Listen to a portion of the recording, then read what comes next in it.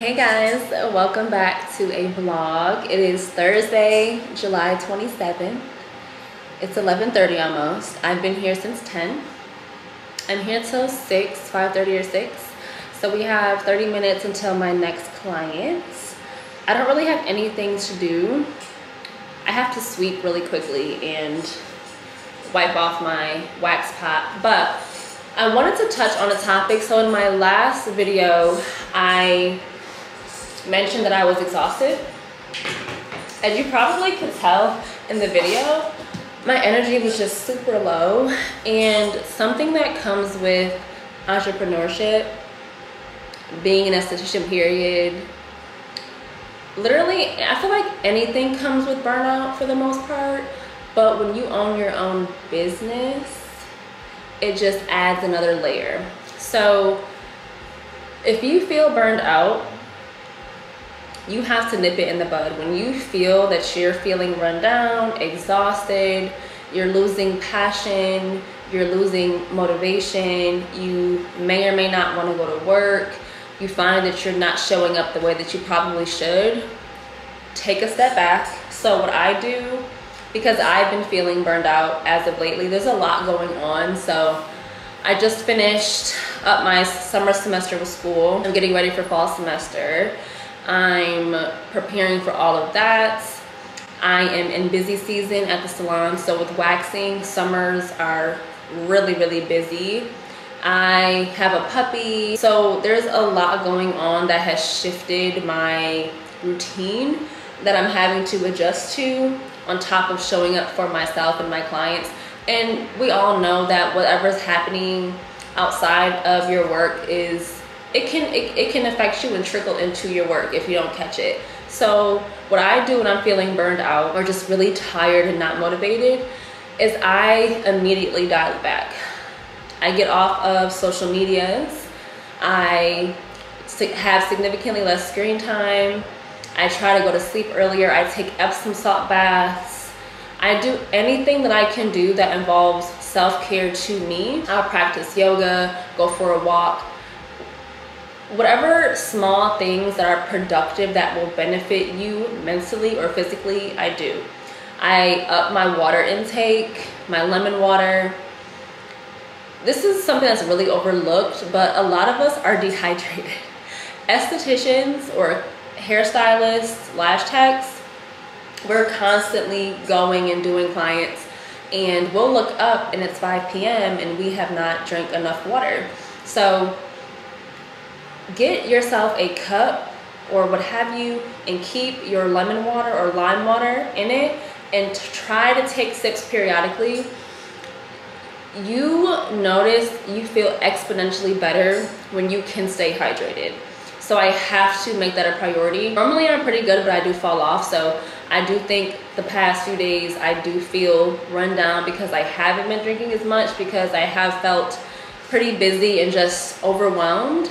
So whatever you can do to take care of yourself, you have to be super extra times 10 to get yourself back. Now, there's a difference between burnout and not having passion for something. So I think they can kind of look the same. So let's say you're an esthetician and either you're new or you've been doing this for a while. I think new estheticians, obviously you're going to feel overwhelmed, possibly burned out way easier. It may last a little bit longer because you have to get used to working and you have to get used to your craft. So that's relatively normal and it will pass. But let's say somebody like me, you've been doing this for a while and you feel completely drained. You don't like showing up to work anymore. You don't enjoy what you're doing per se. You just feel an overall feeling of blah, like not feeling it. That's when I would consider choosing a different path or considering a different path outside of what you're doing, because you may just not like what you're doing and you could be forcing it. So I've done that in the past when I did hair, when I did lashes, working at Sephora. For me, there were times where I had to admit and accept that I was past that space of my life, or I wasn't passionate. When I did lash extensions, I'm just someone who does not enjoy doing lashes. period. And I did them for a while. I wasn't getting better. I didn't want to get better. I wasn't passionate about it. You know when something's for you or when you're forcing it.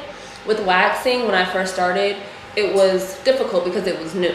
So you're gonna feel overwhelmed and you're gonna feel anxious and just nervous, but you're still excited and you still want to do better. I think that's how you know if you really enjoy doing something. This could be your passions if you feel that drive to be better, do better, and you still want to show up even when it's difficult. That's, in my opinion, how you know. So to be burned out is one thing. You will more than likely get past it, okay? But if you just don't have any passion for what you're doing, just let it go, in my opinion. Find something, try something else. You may not, when you first get out of school, you may not love your first job. You may think you want to do facials and then you decide, not feeling it, I want to wax or do something else. So it may take a few tries to really find your niche and find what really works for you. So I just wanted to touch on burnout since I've been kind of feeling like that, but I get this feeling every summer. So this is nothing new to me and I just navigate it the best way that I can. But trust me, you'll get through it. You will. In life, period. Anything that you're going through, I promise you'll get through it, okay? Let's go ahead and get ready for this next client. I had to put my apron on for sure today. I usually do have it on, but some days I don't. But these scrubs are from Figs, and I'm sorry. No shades to Figs because I know the girlies love Figs, okay? Figs do not hit for me. They're like this matte material. They attract every possible lint ever. I have to keep a lint brush on me. I usually wear Lago scrubs. Those are my favorite right now. But my coworker just told me about the mandala scrubs. So I'm gonna go ahead and order these and see how I feel about them. They're very cheap. They're $16.99. I spend way more than that on my scrubs. My Lago scrubs I think are like $36, I think, which is not bad, but it's more than $16.99. But these allegedly are the most comfortable scrubs ever. So I'm gonna try them and see how I feel. I'll update you guys. But FYI, my favorite scrubs are from Lago, L-A-G-O. That's normally what I have on. They say Lago right here. They're not even a big brand. I think they're newer, but I love those scrubs. So Lago, if you ever see this video, send me an email, sponsor me, please, because I love Lago scrubs. So yeah, we'll see if I like those. And I meant to tell y'all. So I got nominated for Charlotte's Best in Waxing this year.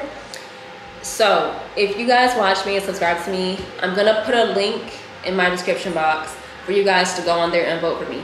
I know y'all don't know me that well yet, but it would mean the world to me if I could win this. So I'm gonna put the link. You go under health and beauty, under waxing, it will say Bare Beauty Charlotte. That's me. There's another Bare Beauty Studio, so make sure you hit the right one if you do vote for me. I appreciate it so much. You can vote every day, and I believe the winners are announced on August 4th or 5th. So it would mean the world to me.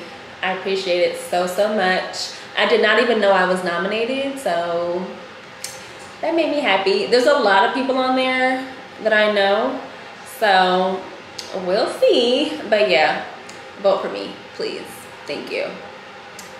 All right, I need to get myself in gear. It is literally 11:40. All right, let's go. Okay, so when I set up for a client's service, maybe a Brazilian, I told you guys I have this cover, this black cover from Amazon. I'm going to link everything in the description box if I remember. This is under lash table cover, I believe. Then I have this pink wax pad from Lash Wax Co.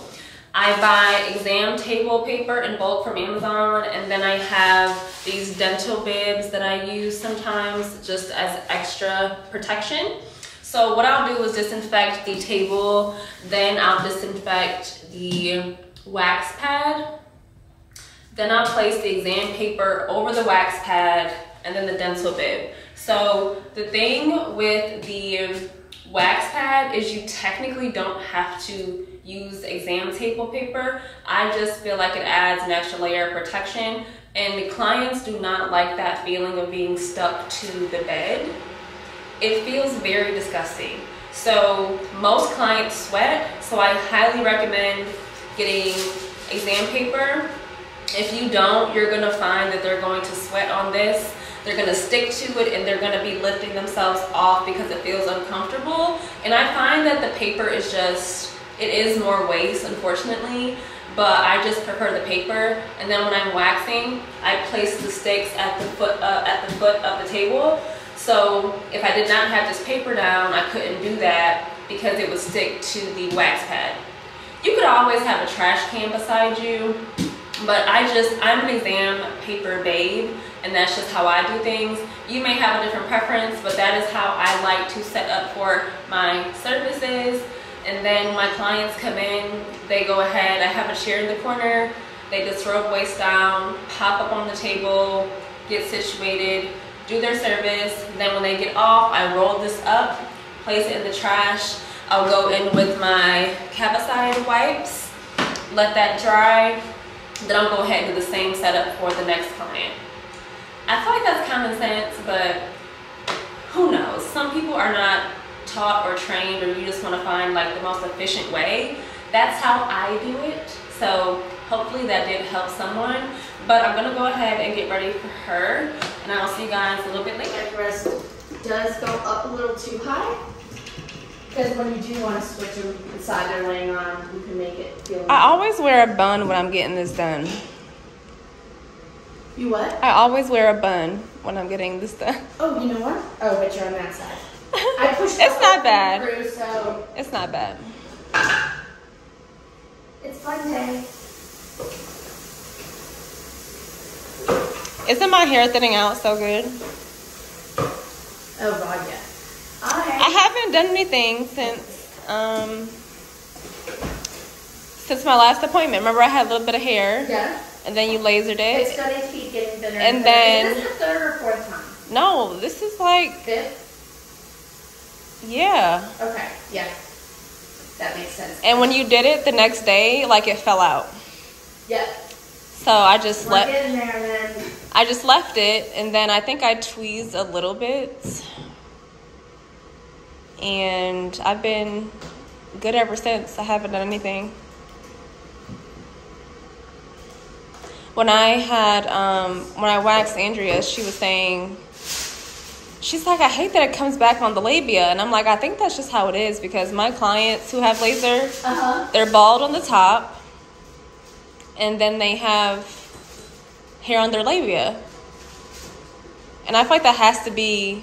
I feel like they just didn't hit it with nothing. You know what I mean? Oh, okay.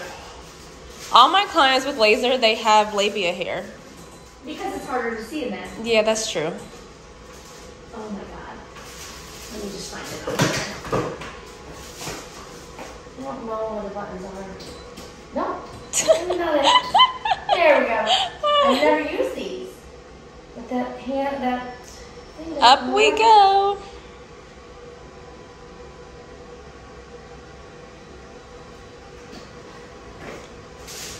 Still can't bring myself to buy a bed. To buy a table? Yeah. I've got Marie catching herself and training her because she keeps calling it a bed. I'm like, honey, the last word you want to use when men walk in is a bed. It's a treatment table. Do you use like a gauze? Yeah. Oh, that's interesting. You don't use gauze? I never noticed that. I use the cotton rounds. We use gauze for so much medical stuff that. Oh, that's actually a really good idea. Oh yeah, I know what you're talking about. The ones you can have, like, we use at home for eye makeup remover. I use that for my. I use gauze for everything. Okay. I don't know. I don't like those. And then it leaves cotton everywhere. And You do have to get. I do notice if I don't use certain ones, the ones lint that have to is be smooth. If you don't get those. I just now found a brand that I like. As I tell you, I use gauze. But that's because we use gauze for, like, I have to have gauze for microblading. Like, there's so many services we need gauze for that I'm not going to buy 2 different things. That's true. It adds up. Expose this.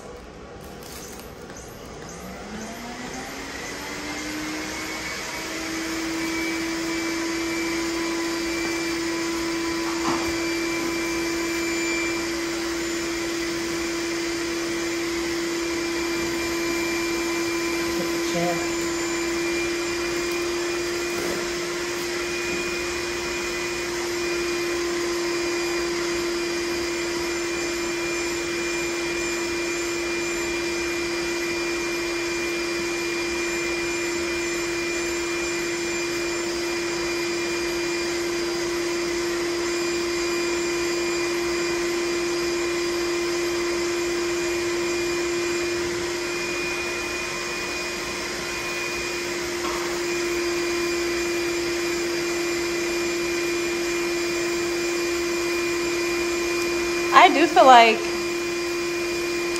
I don't know if it hurts less as I come or if I just get used to No, it. it hurts less. Okay. So your skin is evening out, so it's going to hurt more here because you're darker here. Okay. So there's more melanin for the laser to see. Your hair gets thinner and less, so less energy is going in. The darker it is and the thicker the hair is, the more energy that's going into it. So as your skin lightens, you have to crank it up. Okay. So like when I'm doing hyperpigmentation on the face, I'm like going up every like second appointment. Because it's not gonna see the difference in the melanin.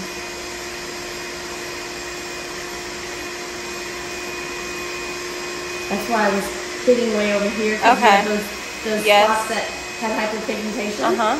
I'm trying to lighten those.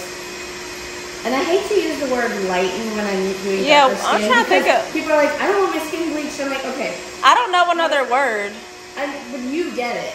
But when I'm talking to somebody not in the business, I try to say it's going to even out your skin. Yeah, tone. that's a good way to put it. Yeah. Yep. Because I had one lady, it was the one that's coming in next week. Okay. I used the word, she said, well, I don't want to bleach my skin. Like, and I don't want people to be like, I don't want people thinking that I'm trying to lighten my skin or, like, I'm like, no, okay, I'm using wrong terminology. Let me rephrase. Even out the skin tone is perfect. Yeah, it gives you an even skin tone. It helps with hyperpigmentation. And then they're like, those are the words they want to hear. You know what I mean? So Yeah, it's not really bad today at all. Lighting, they don't want to hear, because then it's like, wait, are you trying to make me lighter? No. I used the wrong. I get it. Like, just like you don't want to use the word bed if it's a man client. Yeah, that's. You don't ever want to put those thoughts. Never. So Marie said it yesterday when she was making the table up, and she goes, I'm going to make the table. She's like, because we're not that kind of spa. I'm like, honey, there ain't enough money in the world. No happy endings. There ain't enough money in the world to make me want to work like that. Maybe in my 20s, if there was enough money offered. But no. Now I'm like, I couldn't imagine. There's a place by the airport for that. You go to Lucky Spa. Is that what it's called? Yeah. Oh my God.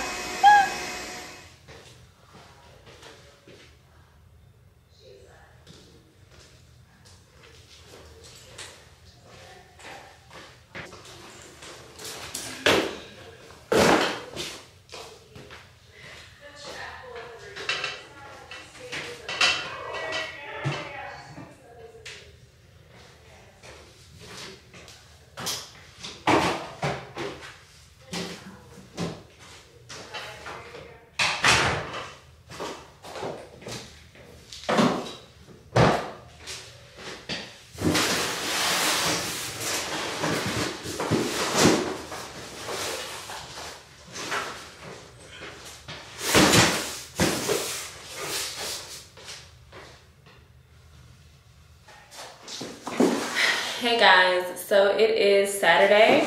I haven't vlogged in a couple days. I just got my wax delivery. So I'm going to fill up my big wax container and show you how I do that. I need to wipe this down really quickly, but I have this big container that I believe is from either Home Goods or Ross, but you can get these from Walmart, anywhere, and it holds like 20 something pounds of wax for me. So I have really enjoyed this container. It's this brand. Oh, see, it's from Burlington or Ross. I want to say Burlington, maybe. $14.99. Whenever I'm looking for stuff for my salon, like basics like this, I always try those stores like Ross and Burlington, Home Goods, because a lot of times it'll be way less expensive.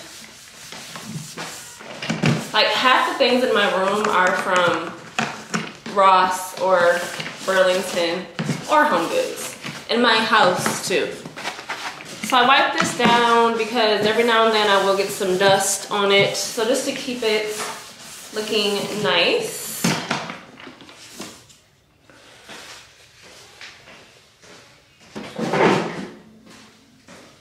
So I will show you how my wax comes.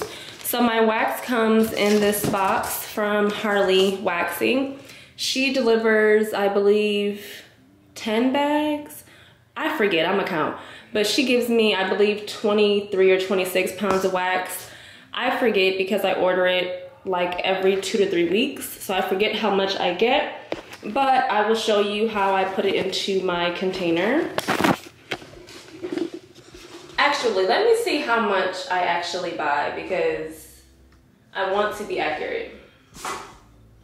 Okay, so I order 10 bags, 26.4 pounds of wax. That comes to. I use that every 2.5 weeks-ish. Is something on my camera? Okay, I think it's okay. So I order wax every 2 to 3 weeks depending. She doesn't have bulk bags. Hers come in the 2.2 pound bags. A lot of brands you order from, like Miss Sire, Bairden, they'll come in a big wholesale bag. And I prefer that, but this particular company, she does not have those bags. So I have to open them bag by bag, which can be a little annoying, but I'm so used to it now. It is 10:03. My first client's at 10:30. I keep a cup inside of my wax to use for scooping. You can buy a scooper, you can use whatever to get the wax out. I only use it for this, and I have found that the cups work better for me than the scoopers. The scoopers don't get enough wax out for me, and I don't want a huge annoying scooper in here. So that's why I use a cup. So I literally go bag by bag. I normally can get almost all the bags in here. A lot of places you order wax from, you can get a subscription and they'll send it to you every however many days you choose, and you can link your bank account and all that, so you don't have to think about ordering wax. I highly recommend that if you are a full-time waxer with a busy schedule, because it's just one less thing to have to remember to purchase.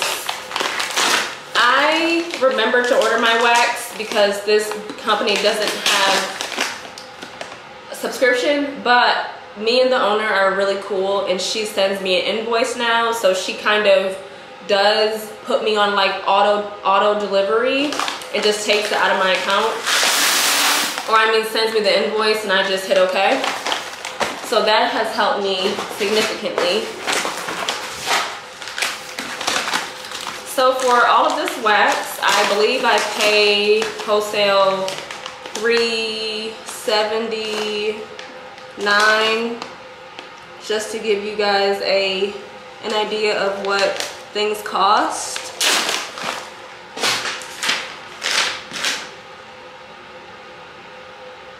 no, $3.49, I'm sorry. $3.49 with taxes and everything. It came to $374.31 for all this wax.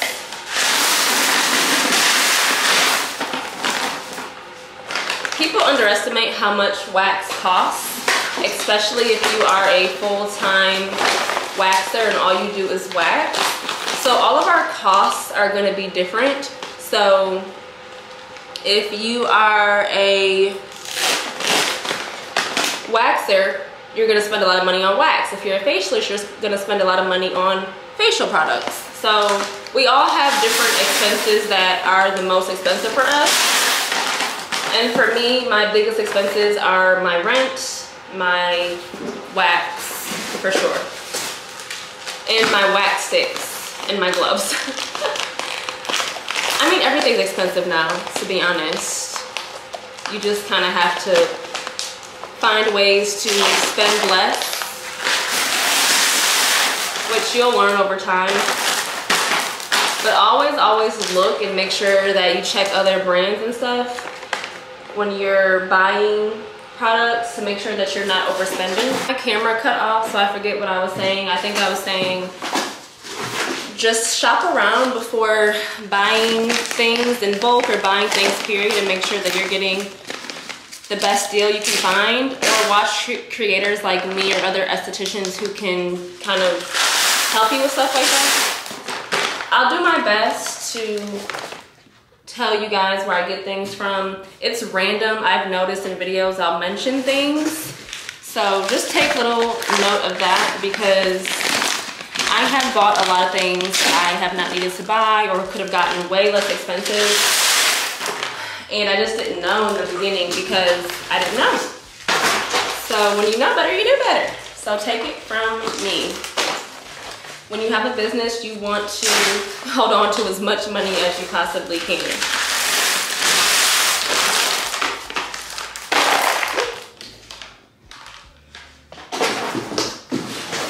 I was able to fit all of them in here today.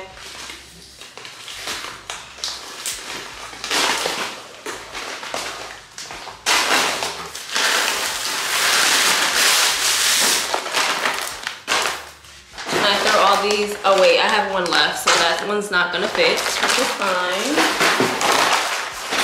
Throw these out and wipe down the table.